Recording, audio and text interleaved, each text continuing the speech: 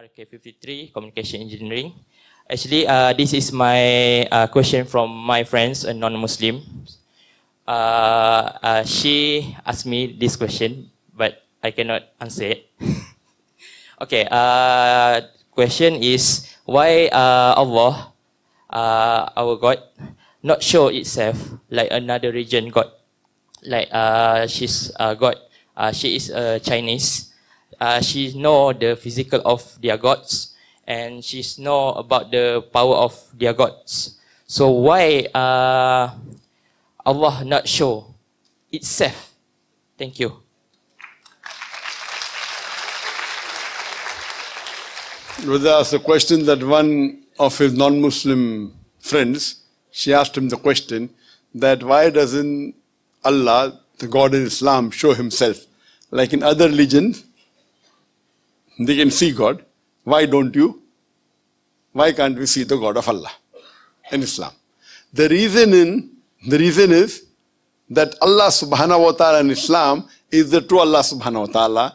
If He shows Himself, you will not be able to live. He's so powerful. And the example we have in the Quran in Surah Taha, when Musa alayhi salam says, "Oh Allah subhanahu wa ta'ala, I want to see you." So Allah says, I will show my glimpse to the mountain. You look what happens to the mountain. So when Musa alayhi salam turns his head to the mountain, Allah shows his glimpse to the mountain and Musa alayhi salam faints. That is the power of Allah. He's so powerful that we human beings in this stage, we cannot see Him. And the definition of Allah is given in Surah Ikhlas, chapter number 112, verse number 1 to 4, which says, Qul huwallahu ahad. Says Allah one and only, Allahu samad, Allah the absolute eternal. Lam yalid wa lam yulad. He begets not, nor is he begotten. Wa lam yakul lahu kufuwan ahad. There's nothing like Him in this world. The moment you can compare God to anything in this world, He's not God.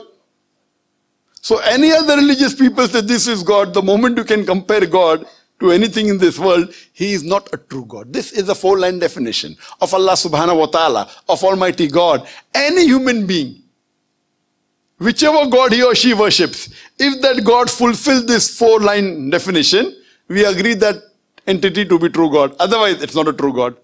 Says Allah one and only, Allah the absolute eternal, He begets not, nor is begotten, walam yakul lahu kufuwan ahad. And let me ask you a question. Which is the highest reward that you can think you can get, brother? Where's the questioner? Where's the questioner gone? Can you stand, brother? Yes, correct, yes. I'm right. I'm right. Brother, which is the highest reward you can get? Highest reward that a Muslim can get? Jannah. Right? Is there anything higher than Jannah? No. Yes? Someone said yes?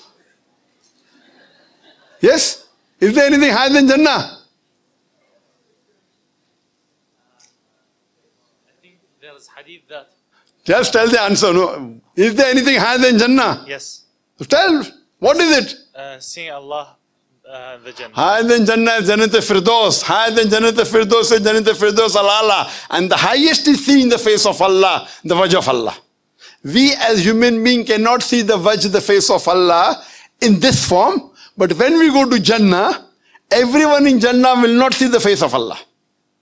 Only those who are in Jannat al-Firdaus or Jannat al-Firdaus al-Ala, close to the Prophet, Allah will not show His face always. We would urge, we would desire to see His face. So the highest reward that any Muslim or any human being can get, Jannah is a high reward but not the highest.